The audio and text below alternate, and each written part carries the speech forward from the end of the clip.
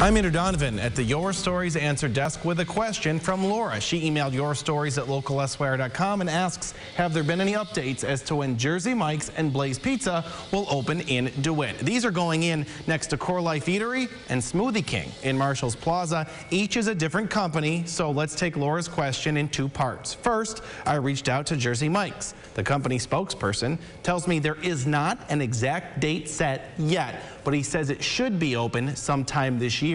He asked that I check back next month for an update, so we'll stay on top of it. As for Blaze Pizza, we'll reach out to them for the answer desk tomorrow. We thank Laura for her question. Your answer can be up next. Call 315-446-9900.